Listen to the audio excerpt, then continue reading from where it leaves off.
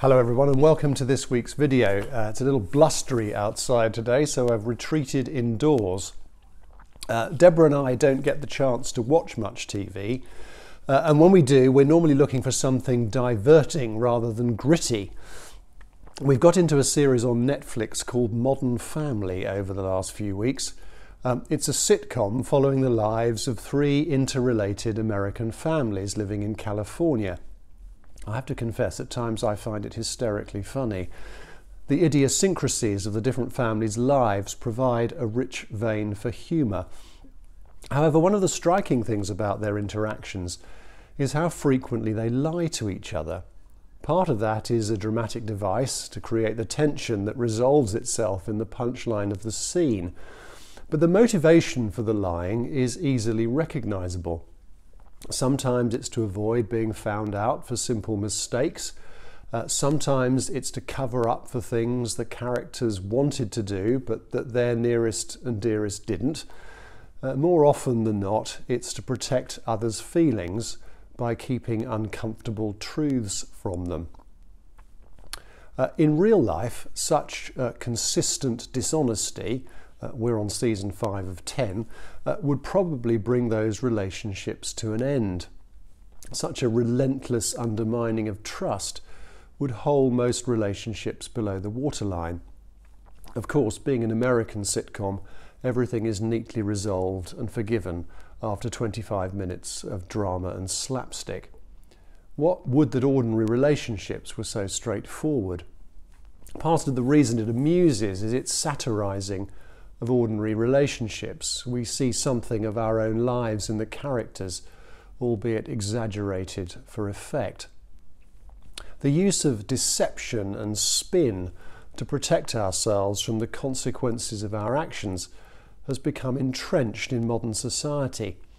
A society that quickly resorts to law to determine liability and exact compensation is not one that deals easily in the currency of forgiveness. Genuine admissions of error in the public sphere are often greeted with surprise, partly because they're so unusual. But our consciences are a gift from God and not easily ignored. Paul's advice to many of his churches is not to force people to act against conscience, even if the conscience is misguided. He recognised that to get into the habit of ignoring it on debatable matters ran the risk of it becoming desensitised in serious ones. Discerning the right thing to do in the complexities of human relationships is never easy. We need all the help we can get to do the right thing. Our inadequate knowledge of people's needs, baggage and sensitivities means that hurting people unintentionally is a constant risk. I'm sure I'm not the only person who, through an offhand remark or a carelessly copied email, has communicated something really hurtful, regretted instantly, but with the consequences left hanging in the air, dependent on the other person to release us from the guilt of it. It's that releasing, that forgiveness offered by God Himself that is the heart of the gospel. We believe all of us owe our existence to God's creative energy. Each of us is made in His image. Every time we hurt one of His creations, we wound Christ Himself. Of course, Christian disciples seek to reconcile with one another, but in every flawed human interaction, our Father God is wounded too. If a church community is working properly, openness and honesty in our failures is met by the liberating power of forgiveness. This forgiveness is not cheap, nor does it collude in wrongdoing or act rashly in safeguarding situations where there remains a risk. But it does cause us to treat people as if they hadn't wronged us and keep short accounts.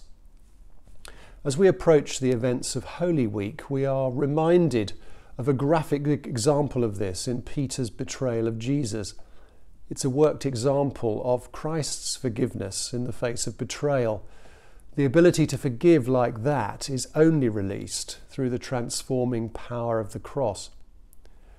I came across these words by Elizabeth Barrett Browning in Michael Tavener's daily compendium of Saints and Sinners of the Marches this week.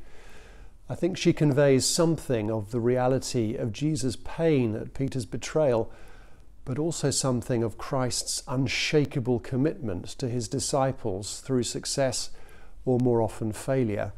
More importantly, it reassures us that even the darkest betrayals or failures cannot cut us off from God. I think that look of Christ might seem to say, "Thou, Peter, art thou then a common stone which I at last must break my heart upon? For all God's charge to his high angels may guard my foot better.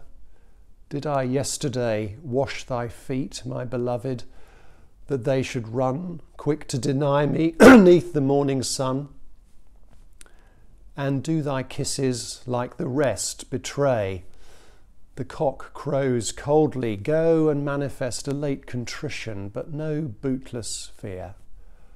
For when thy final need is dreariest, thou shalt not be denied as I am here. My voice to God and angels shall attest, because I know this man, let him be clear."